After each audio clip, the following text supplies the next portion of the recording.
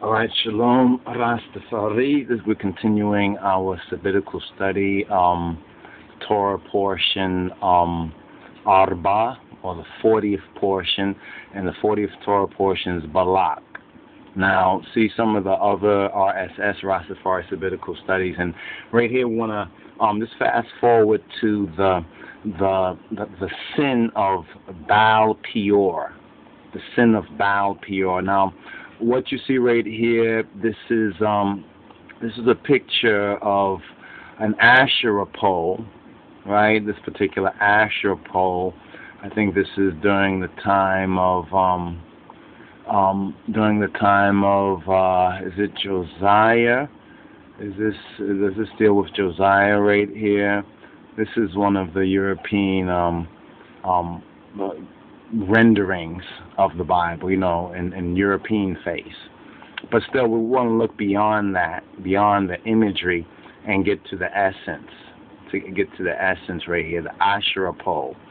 So, in this portion of the sin of BAAL-PEOR, it's very important. Mrs. God, it says Asherah goddess, was worshipped. They say along with YAHWEH. Now, we touched on Balaam or Balaam, right? The sin of Balaam. So let's go right here to Balak. See if we can go to the Torah portion, Balak. So let's put Balak right here. And we have Balak, right? And then we have this one. So we have two of them. One is Balak, as we already should know, and if you've been studying with us, you know that he was the king of Moab. And we define metaphysically what is Moab. Moab is the carnal mind. Now, when we speak of Balaam and the sin and the doctrine of Balaam and what's going on with the modern black churches, and the condition of the lost sheep in this valley of the dry bones, and it becomes very, very clear and very, very interesting. So, Balak was a king of Moab, and he's described in this Torah portion in the book of Numbers in the Hebrew Bible for his dealings with Balaam. Now, he hired Balaam to curse the Beit Israel, in other words, overstanding the revelation, to curse black people. Now, I want you to put this into perspective of over the past 40 years.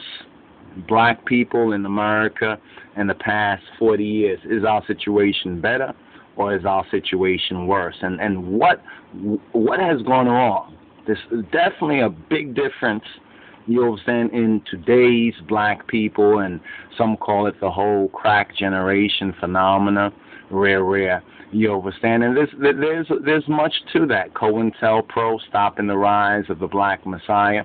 So as you can see right here, these are some of the studies right here, some of the images and studies. This is Baal.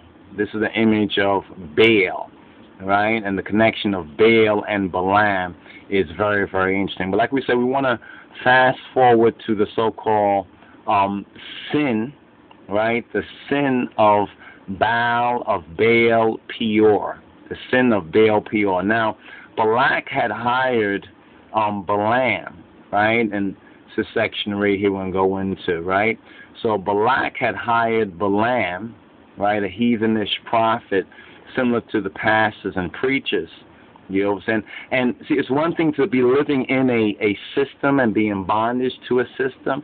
It's another thing to sing the praises of that particular system. So there's a couple of moving parts and pieces here that we need to put together to properly understand it. So we kind of jumped straight to the point of the Asherah pole, right? Now, how do we now figure this in with the sin of BAAL-PEOR? Well, it's very, very interesting if we would now recognize what the Asherah pole really is. And in case you don't know, the Asherah pole is actually the stripper's pole. The modern-day stripper's pole is the Asherah, right? The Asherah pole. Let's bring this up right here, and let's see if we can get this front and center so you can see the majority of the available the available images right here. Right? Let's see if we can move this out. All right, here we go. All right, the majority